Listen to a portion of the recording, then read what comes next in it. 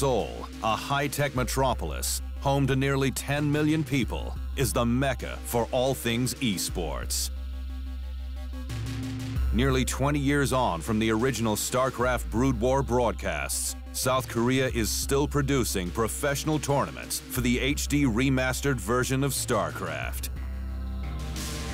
On the 30th of November, the finals for the 4th season of the Korean StarCraft League took place, the pinnacle for professional Brood War.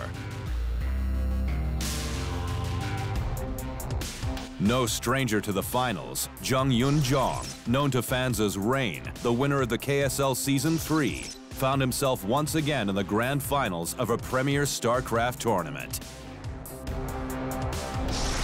His opponent would be Lee Jae-ho, also known as Light, a Terran player whose career dates back 13 years, and he has been considered one of the best players in the scene for the entire time. This is his first ever appearance in a premier tournament grand final. In the first game, Rain wasted no time applying an immense amount of pressure on Light, denying him precious resources early in the game, before building a blockade and trapping him within his base. Light has basically discounted the possibility of a Reaver, and that's pretty normal. Reavers and Zealots and Dragoons coming in here, and SCVs, they just can't be pulled in time. And it looks like there's enough shuttles he could probably do damage and maybe even pick up and go elsewhere here on the map, and that he will, he's going out. And with Light feeling the pressure of relentless raids upon his base, Rain moved in for one final attack. Absolutely 100%, Rain will dominate this position, and this could not have been a better stasis now that I look at it. I mean, the vessel, the tanks there, and what's great about this is not only, there it is, GG. Feeling the pressure, Light would not be deterred from achieving victory on StarCraft's biggest stage. In Game 2, he responded by building a huge army of vultures and tanks that allowed him to control the map and lay siege to Rain's base. Okay, that is an insanely large recall. Yeah, that's a big one. But great scanning, the mines have some good connections there as well. And I think he's gonna hold that pretty well. I think Rain is not gonna make it this time around. And there it is, all right. GG! The champion wasn't going to roll over after just a single loss. In Game 3, Rain responded by breaking Light's defenses with a formidable army of ground forces supported by a fleet of carriers.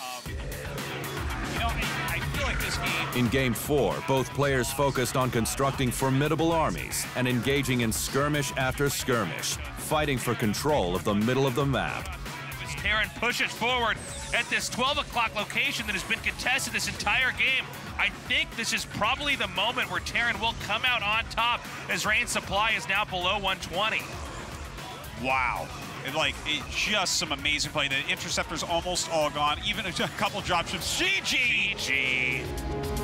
With the scores even at 2 maps apiece, Light finally took the lead in the series with a commanding victory in Game 5 when he destroyed Rain's army in the open field. Look at that, he's got 4 Goliaths in here. How is that shuttle going to do anything? See? Oh my Just God. dead. Okay, Light is going to take this game. So GG. Now sitting on match point, facing down a win on StarCraft's biggest stage, Light was on the verge of achieving what he had failed to do for 13 years. Game 6 began with both players opting to build harassment-focused units, Light with his signature vultures, while Rain built himself the invisible Dark Templars. A scrappy series of skirmishes ensued, both players attacking while simultaneously defending their bases. Rain managed to eke out an advantage, but Light was hot on his heels, leading to one decisive career-defining moment. Again, I think even with a stasis on almost every single tank, I think the reinforcements come in here. Yeah, even the best stasis might not do it here. Oh my God, and that was actually among the worst recalls you could have. And as this attack comes in, the amount of splash damage that's being dealt is just so insane. This could be just about it. The Zealots are almost gone.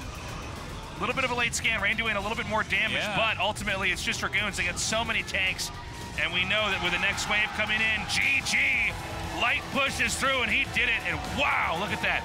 You can see how happy he is.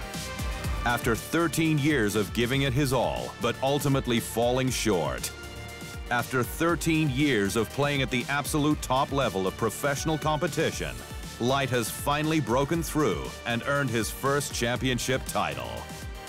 The win earned Light $25,000 and capped off the year as the final KSL champion for 2019, putting him in contention for greatest StarCraft player in South Korea.